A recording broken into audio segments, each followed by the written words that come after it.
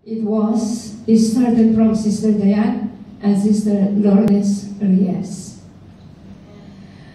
Yung group chat natin sa Messenger na yung prayer connection at Bible study. It was originated from Unit 7. And as a good friend, she invited me to join in to Unit 7 prayer connection. And as a friend, she invited me to join in Unit 7 Bible Study online.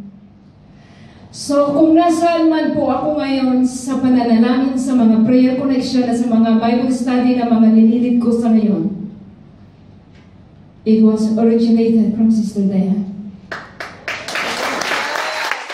God used her to where I am today when it comes to prayer. It was her. And at this time, she will pour out her heart to give what the Lord has done in her life to us. Amen. Hallelujah. Kung paano siya pinagpala ng Panginoon, it was the picture of what the Bible said on how to be beautiful. It was a meek and a quiet spirit. Di ba yung beauty na nakasaad sa Bible is a meek and quiet spirit. Amen. Sister Diane is one of my friends that I can say. She has that personality. A quiet and a meek spirit. So Sister Diane, may God bless you. May plano po siyang uwi for another chapter ba tawag? Chapter ba tawag? Another level down. Kala ko chapter, another level down. But before she will go home for good, as what I have said, she will pour out her heart to give us and let us know how God been good in her life. At sa lahat ng plano ng Panginoon sa buhay niya, sa lahat ng ginawa ng Panginoon sa buhay niya. And how to be a meek and quiet spirit, but which I think is the opposite of me. But that's what friends are, di ba? Positive and negative. Kaya pag kami dalawang nagsama, sigurado mo, brother, positive and negative. But anyway, I will give the pulpit to you, Sister Diane. The pulpit is yours. God bless you. Praise the Lord.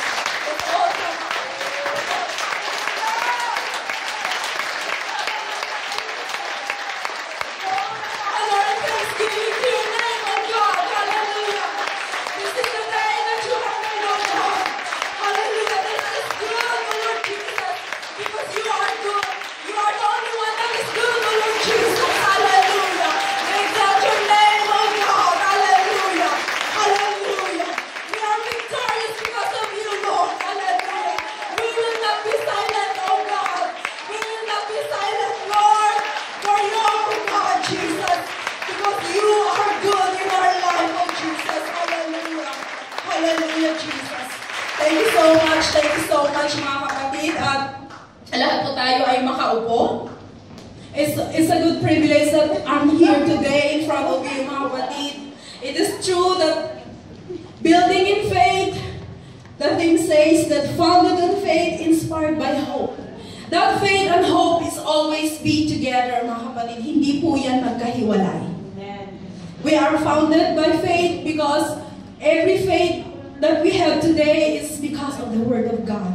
Amen. We are called by the Lord in our life. And there are students who are so happy. Sabihin po natin, this is my day. This is my day. This is the Lord's day in our life. And I'm so thankful for another year that God added in my life. I am so blessed. I'm so favored by God, mga kapatid. I was equipped by the Word of God. And let us stand together. Congratulations, graduates and dear students. Balang araw, mga kapatid, kayo din ang tatayo dito. Hindi lang kayo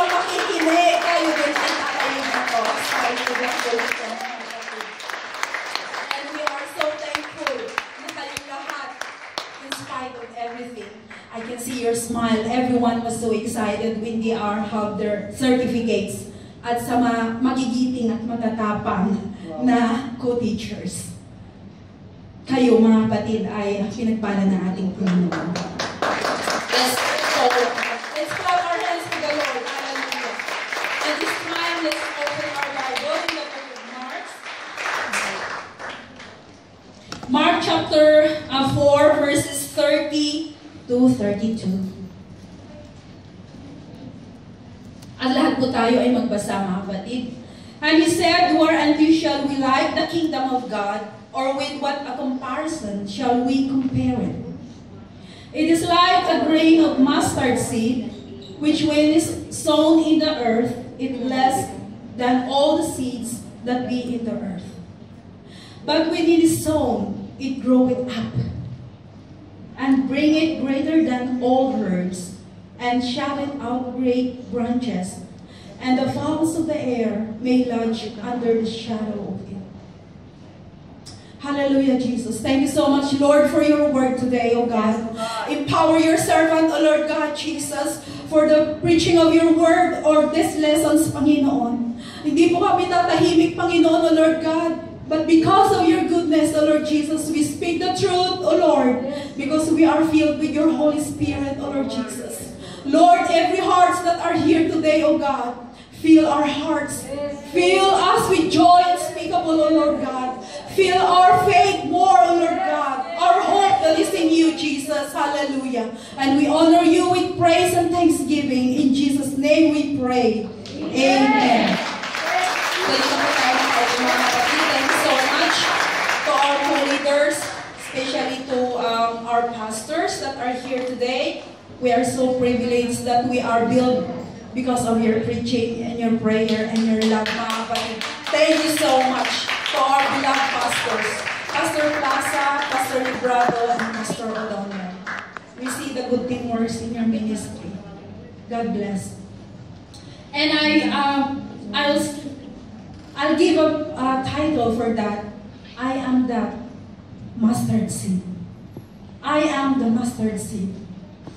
Nakita po natin, mga kapatid, that the mustard seed has the smallest and tiny seed, but grew up in a large plant.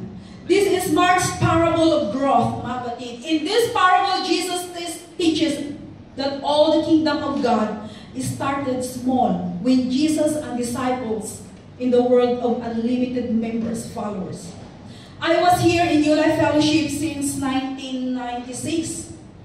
And I'm so glad, mga kapatid, that we are having our discipleship at the Bapter. Mainit po doon, mga kapatid. But I see the growth as of now, year 2021. And this time, I'm so glad na narito ako, mga kapatid, na nasa harap ninyo. And because of that faith that from the Lord Jesus Christ down to the disciples, down to the 3,000s, to the 5,000s on the day of Pentecost, doon po nag-spread, mga kapatid, na lumaki ang iglesias. So small things can become significant things in the hand of God. Huwag mo po natin mamaliitin ang meron tayo ngayon. Because that God can use you, mga kapatid. Don't judge what God's doing by now sa starts po natin. Because at the ends, makikita po natin what are the things later. Those brief encounters na na-encounter po natin sa ating pag-aaral, mga kapatid, those small prayers, it always results with a good movement. Nag-move po ang Panginoon through our prayers, mga kapatid. Noon, just a small prayer. Because alam lang po natin manalangin when we have food, mga kapatid, sa mga nasa God's Word or for my life. Noon, hindi po natin alam ang mga books of the Bible. But now, when we recite the books of the Bible from Genesis to Revelation, kaya po natin. Lahat ng graduates, lahat ng students ngayon, mga kapatid, we all know the books of the Bible, right? Alam na po natin. So, in people's eyes, the kingdom of God seems small, mga kapatid, insignificant. It seems out of the way, but God's kingdom is like the small things. Bakit po nakita ng Panginoon ang mustard seed, mga kapatid? Ang mustard seed, pinakamaliit, hindi po yan napapansin. Ang mustard seed, pag nailagay po sa ground, in a good ground, lumalaki po ito at nagiging malaking kahoy, mga kapatid. But through you, mga kapatid, in the books, in Jesus took a boy's small lunchbox. Ito po yung mga example, mga kapatid, sa mga bagay na maliit. Isipin po natin, mga bagay na maliit, pero there is a miracle on it. May bagay kang maliit sa iyo sa buhay mo ngayon, kapatid. Maliit man sa iyo ngayon, but later the result is miraculous. Yes! Jesus took a boy's small lunch and used it miraculously feed thousands. Bakit yung small ang nakita, mga kapatid? It echoes, noon nag-echo yan, hanggang ngayon it echoes the miraculous feeding of the 5,000, mga kapatid, because of that small lunch ng isang boy. And another one is God took a small family to build an ark for the coming flood. It's the family of Noah, mga kapatid. Ikaw man ang mag-isa dito ngayon, malayo ka sa pamilya mo, you are a servant for our employers. But God took you. One, He chose you, mga kapatid, that when you go back home, because of that faith, your family will be saved. Amen. I've been praying for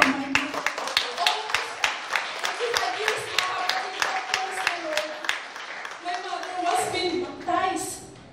I never give up, mga kapatid. Maraming pagsubok, but it's all the glory belongs to the Lord. Amen. Give up, mga kapatid. In one faith, nagpatuloy ka, your family will be saved.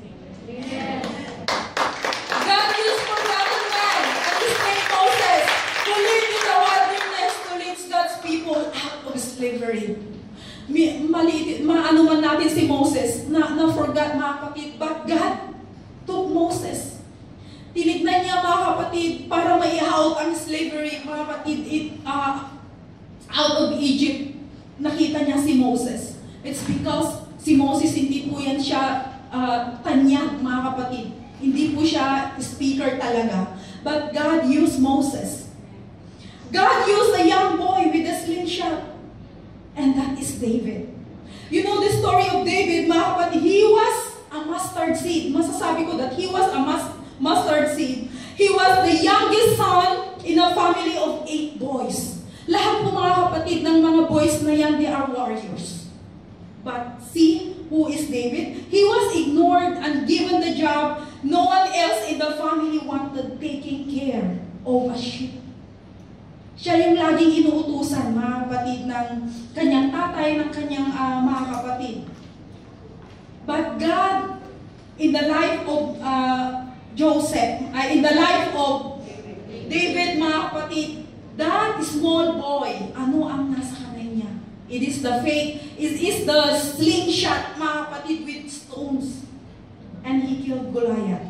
And hanggang ngayon, mga kapatid, the story of David and Goliath, it always reflect how God used Moses, not because of who he is handsome or his masculine type, mga kapatid, but because the things that is in him, nakita po ng ating Panginoon. Yes, amen. It is the smallest of seeds, but it becomes the largest of all gardens, of all plants in the gardens, mga kapatid, ang mustard seed. Kayo, mga kapatid, nasa inyo ngayon ang seeds na the Word of God, mga kapatid. That seed, it will blossom. Amen. Gagamitin kayo ng Panginoon one day. You will become a teacher. You will become an evangelist. You will become a pastor's wife. In the song, Besides in the night. And I'm so glad, mga kapatid, hindi ko na nakita, hindi ko na ang mga classmate ko noon. But I thanks the Lord dahil ang mga classmate ko, ang mga teachers ko, mga kapatid, I still connected some of them. Nasa mga ibang bansa na sila. Andi, nagpatuloy po sila sa ministry, mga kapatid. At kayo din, you are not be just on this day. That is the beginning of your level up ministry in the Word of God, mga kapatid. Laki na ako dyan. You will be, kayo po ay magiging founded with faith and great faith and inspired by the Word of God, mga kapatid. At magbublasan pa kayo, mga kapatid. Magiging pagpapala kayo ng marami at gagamitin kayo ng ating Panginoon. So at isa pa, consider Gideon. Si Gideon po, mga kapatid, he was a mustard seed too. He was from the smallest family in the tribe of the nation of Israel. And God took Gideon and used him as a great military leader. Kayo po ay na-equip, mga kapatid. We are a warrior. Na-equip po tayo sa salita ng Panginoon to become a warrior. To become a victorious Christian. We are not be defeated, mga kapatid. Hindi po tayo binigyan ng Panginoon ng armor na hindi natin gagamitin yan, mga kapatid. Gideon was a great military leader at nagtagumpay siya sa labanan, mga kapatid. Hindi po siya nanahimik. The same as for you, mga kapatid. In the great scheme of things, you are a mustard seed. You are small or tiny, na inisip mo ngayon. And most people, hindi ka nila kilala, mga kapatid. Lahat nga ng mga friends mo sa Facebook, hindi mo yan kilala eh. Tinanggap mo lang dahil friend ni ganito. But God knows your heart. God knows your background. God knows your future, mga kapatid. Hallelujah. God knows the heart, the things that is in your heart. The hidden things, mga kapatid, na nasa puso mo. Papalaguin niya ng Panginoon. The desire that is in the heart of you by the will of God, ikaw po ay lalago. Hallelujah. But God decided to save you. May mga plano po tayo, bakit tayo pumunta dito. But God, there's a great plan of God. God save you. God fail you. God direct you, mga kapatid. You can be used to bless many people, mga kapatid. And God's glory and His kingdom. Don't focus on the size of you now, but focus in the power of the Lord Jesus Christ. The faith that growing in you. Hallelujah. Ganito tayo, mga kapatid. The little conversation you have in the word you should with God to someone. May kinakausap tayo minsan. Mga tahimik, may kinakausap yan. Hindi man natin i-public, mga kapatid. But you are encourager, mga kapatid. You are encourager to someone na turning na mawawala na siya. But because of your encouragement word, that person ay nare-reflect po siya, mga kapatid. That's your prayer. You pray with your friend.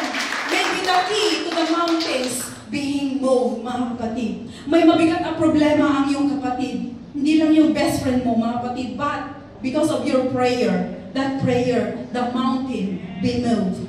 The small act of generosity, because of your love for Christ, people may be shade of someone needed to get them through the difficult crisis. Pero ginamit ka ng Panginoon, mga kapatid. That small kindness, mga kapatid, ay nag-protect sa kanyang pananampalataya.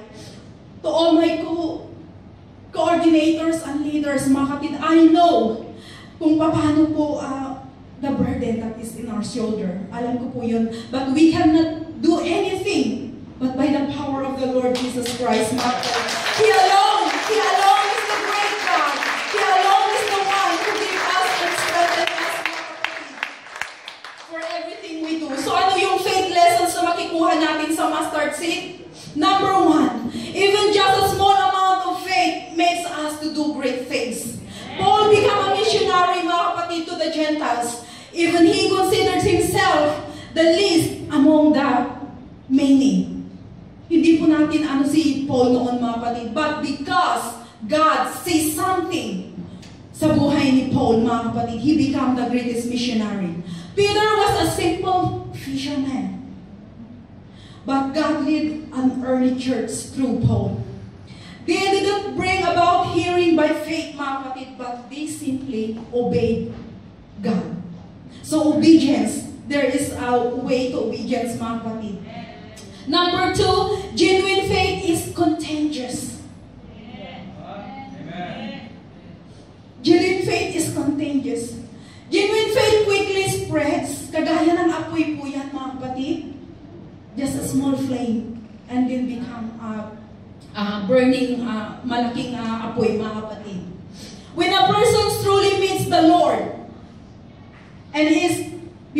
again. That person will find it's hard not to talk about the goodness of God. Nung baby pa tayo mga kapatid, yung parang first time natin pumasok dito, we are so silent. Nagmamasid ka lang sa mga katabi mo, ang iingay ng mga ito. When we are entered to the discipleship lesson, ikaw na ang nangunguna sa memory verse. Hindi ka na nagpapahuli mga kapatid. Why? It's because the Spirit of God inspire your spirit. Hindi mo na pwedeng manahimik. Because you experience already the goodness of God in your heart, mga kapatid. And when the goodness of God has planted in that person, mga kapatid, that person will never be able to deny kung sino ang Diyos niya, mga kapatid. Ibibigay niya ang lahat, sasabihin niya ang lahat, hindi po siya matatakot that who He is, a God who is serving, mga kapatid. So number 3, a growing faith allows us to serve God in many ways. So mustard seeds when grown, turn into a mustard plants that have a variety of uses. Ang mustard seed, marami palang gamit, mga kapatid. The seed can be made into a famous condiment of sandwich, while the edible leaves can be consumed as a salad. Mustard oil, which can be acquired by appraising the plant and be used as a fuel. Our faith, when matured, kung tayo po ay matured, mga kapatid, allows us many things for the Lord. Inaalaw yan, mga kapatid, ng Panginoon. In fact, it would be easier for us to obey God compared to when we are young. Mahirap, mga kapatid, na sabihin mo magtiwala ka agad sa Panginoon kung wala kang pagsubok sa buhay. Mahirap mong sabihin na may pananampalataya ako sa Panginoon kung wala kang testimony sa buhay mo. Those testimony is because of something that God na tinulungan ka sa buhay mo, mga kapatid. You are not alone. God is always walk with you. Sabihin natin sa ating sarili, mga kapatid, that God is with me.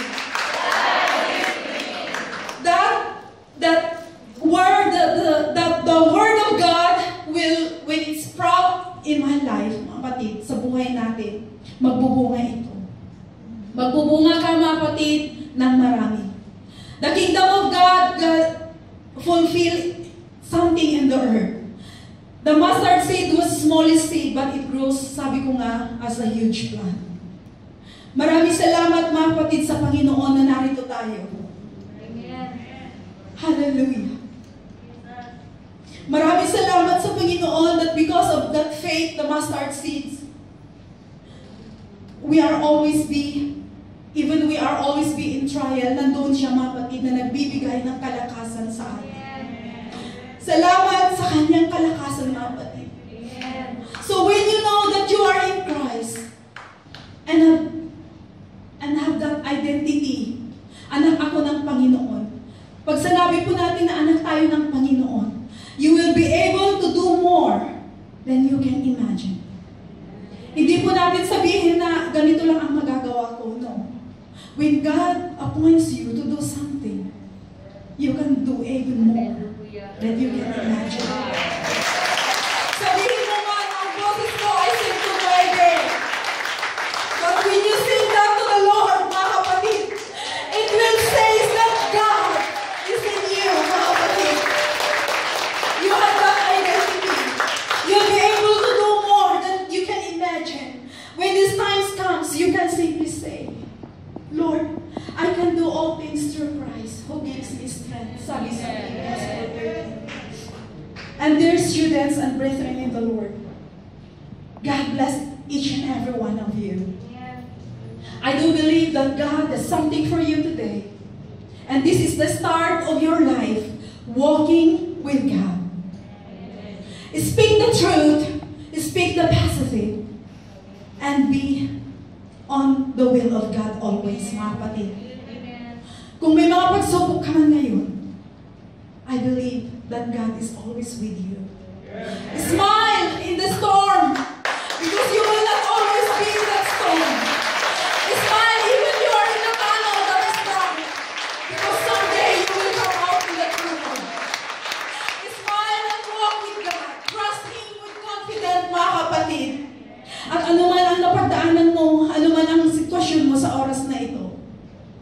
always reap the goodness of the Lord and always reap the favor of God. God favors you, God bless you, mga kapatid, and God will direct your path in the way of His righteousness. I iniiwan ko sa inyo, mga kapatid, the hundredfolds of blessings, the favor of God, the wisdom of God. God will use you mightily in small things and in big things. You are favored. You are continuing to study the Word of God. No matter what, mga kapatid. You become a small seed now, but someday you will become a tree that planted in the garden. Na lahat ng mga ibon ay pwede kang magpunta doon. Your shade will be shade for many. Kagaya ng ulan, mga kapatid. Ang mabuti at masama ay nauulanan. Kagaya ng sunshine, ang mabuti at masama ay naaarawan. It's just like the love of the Lord. We are being loved. We are sinners. God save us. God fill you. God embrace you, mga kapatid. Hindi ka na nag-iisa ngayon. Uuwi ka na busog. Uuwi ka na may pagpapala. And continue, mga kapatid, to study the Word of God. This is not your graduation. Continue. And even more, when you go back to the Philippines, I do believe gagamitin kayo ng Panginoon. This is your, dito kayo motivate, mga kapatid. Dadalhin po natin the memory, mga kapatid, ng ating mga classmates.